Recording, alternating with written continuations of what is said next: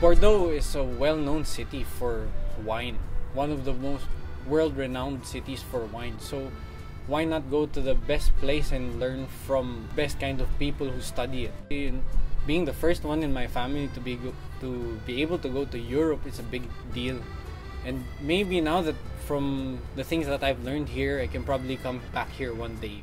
It's actually very, very practical.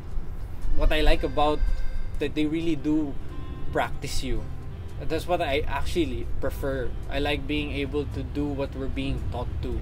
It really does prepare us in the real world, because in the real world, you forget about the theoreticals and all that. It all really just comes down to what you practice, how you do it. And maybe that is how they prepare me for the real world. My favorite experience is just taking it all in. I like to go around. I want to be here for the architecture, the culture.